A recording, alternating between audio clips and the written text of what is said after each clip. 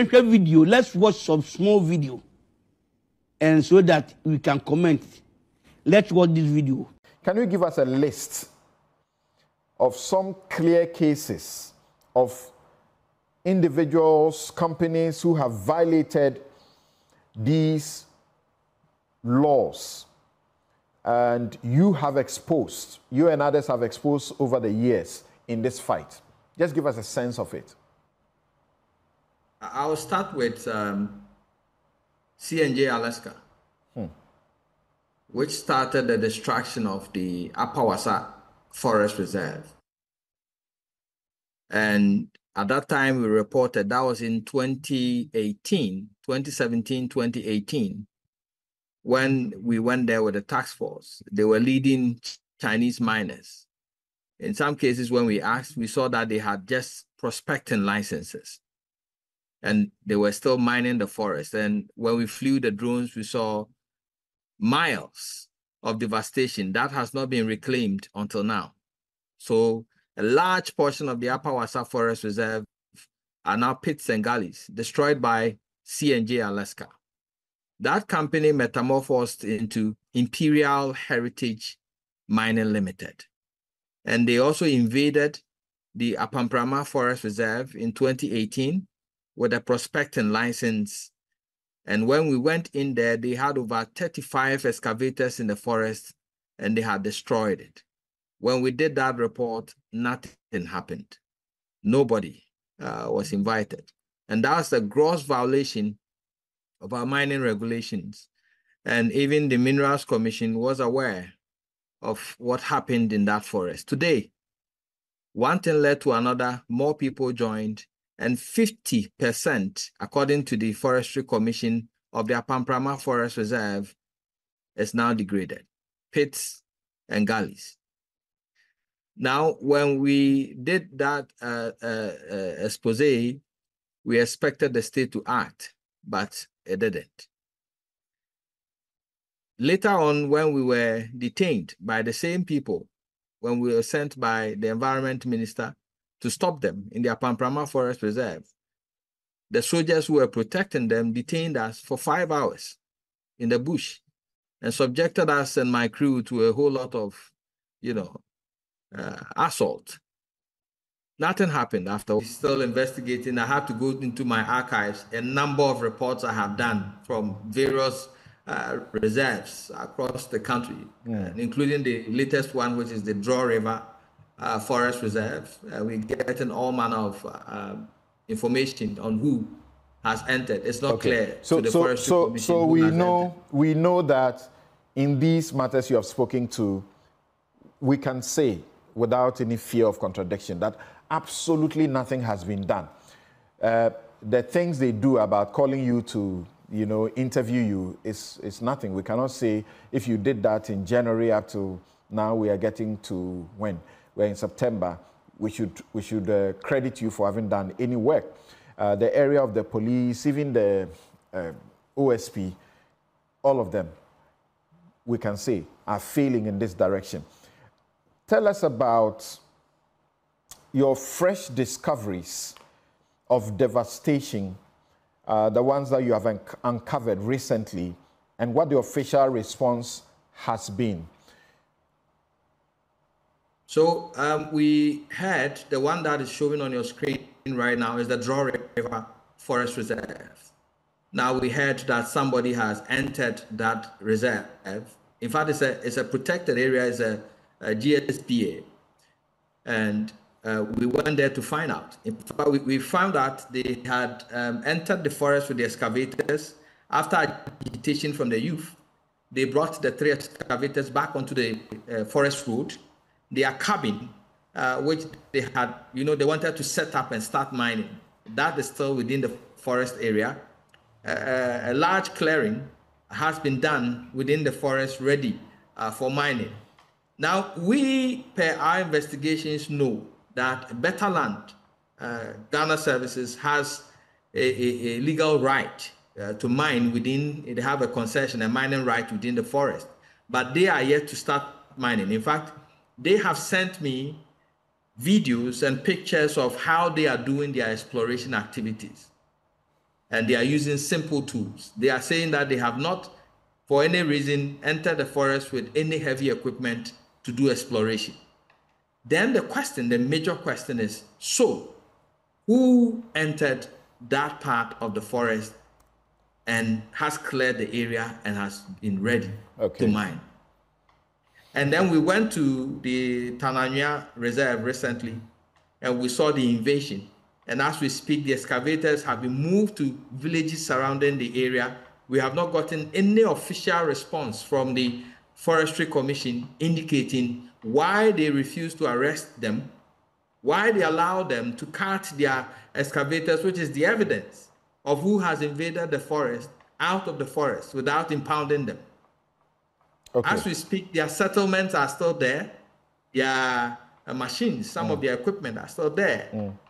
And that is what they do. They wait for it to calm down, and then they enter the forest again to destroy.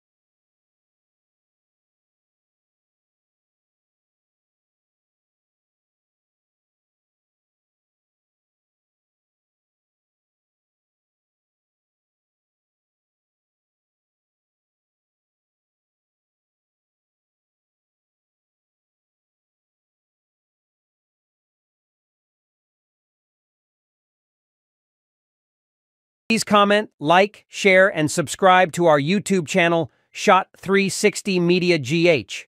You can also follow us on Facebook, Instagram, TikTok, and X.